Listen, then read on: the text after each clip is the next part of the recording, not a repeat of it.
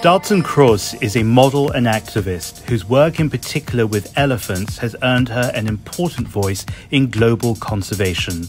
At the recent One Young World Summit in London, she was asked to introduce the renowned primatologist Jane Goodall, a person she says inspired her passion for animals and the planet from a very early age. Ahead of COP25, I'm James Chow, and this is our interview for the China Current. Doutzen, you are known for helping shape the fashion industry. You are known also for philanthropy, but I want to start with your name, Doutzen. What does it mean and what does it carry for you? It's my grandmother's name, and I found out last year that it means peacemaker. So that's actually a really nice meaning, I think, to a name. Especially in the world today, you're someone who travels extensively for your work, and you work as such in many different communities. What do you make of the world today as you see it? I think we could be a lot more friendlier to each other and welcoming. I feel like we're losing a lot of empathy towards each other and towards the natural life. And this is something that bothers me because I have 2 children and I want to leave a beautiful world for them behind. And it's just very inspiring to be here at the One Young World Summit to see so many inspiring young leaders that feel the same way. Your children are young. I think they're under the age of 10. Yes. And the planet that you speak of, which you and all of us will leave for them to inherit, is now in a very fragile state. Do you think it's too late now for us to reverse the damage and to restore what it was supposed to be? I don't want to say it's too late, but how it's supposed to be, maybe it is, but I think every little bit helps. So the fact that we are now, this global change is happening, and to be part of that feels very empowering and hopeful. I'd love to talk to you a bit about some of the countries who can help enact a positive transformation. But first, tell me about Not on My Planet, and that's not with a K. Yeah, it's not with a K, because we are an organization that's trying to save the elephants because they are unfortunately being poached at a very big rate and are disappearing. And people are known to tie knots to not forget anything. And elephants are known to never forget something. And to bring that together, we feel like we should tie knots to not forget elephants. And this was our initial campaign. We would tie knots to raise awareness for the fact that elephants are disappearing. And now we're actually also raising money for the Elephant Crisis Fund.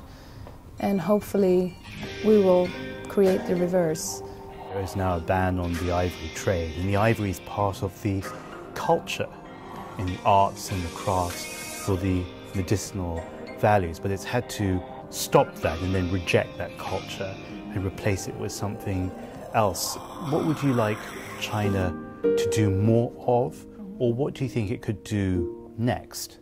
I think the most important thing is that we cannot expect change within a very short time. And for us, the fact that there was a ban in 2017 for us was incredible news, because it's a really great start. And to reverse a culture is something that's very difficult. Elephants are very similar to humans. We have very similar emotions. They mourn when an elephant dies. They come back to the same place. So to show them the incredible animal an elephant is, and that we cannot live without animals. We cannot live, because we thrive on nature, human beings, and elephants are the architects of the African landscape. If you protect elephants, you protect a huge habitat of ecosystems. You've obviously been and worked in China, yeah, many times. No, only once. And where was it? Only once. I worked in Shanghai, and I stayed a couple of days to, experience while I was there, the culture and you the stayed food on for yourself. Yeah.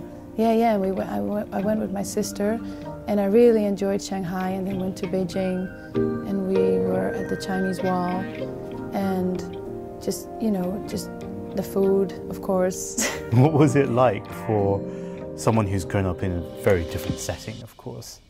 You grew up in the Netherlands. I'm used to that. You're used to it? I'm used to different cultures, and I love to absorb different cultures and learning.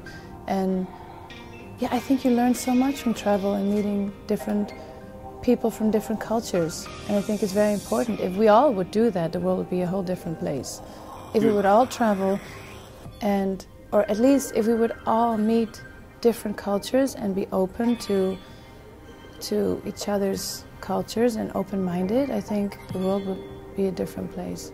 The world will meet again very shortly for the climate change conference. Yet another opportunity, yet another chance to do the right thing as not just your own person, but as a mother of 2 children and as a champion of young people everywhere. What do you want the political leaders at this conference to do now if they have not already?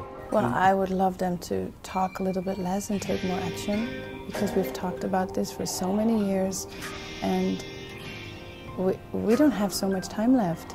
So I love people like Greta Thunberg who just take action and go for it and are true activists. And I think that's the approach we need to have, because we need to fight really hard for the reverse, because otherwise it's too late. We've got lots more videos, so like, follow and subscribe at The China Current.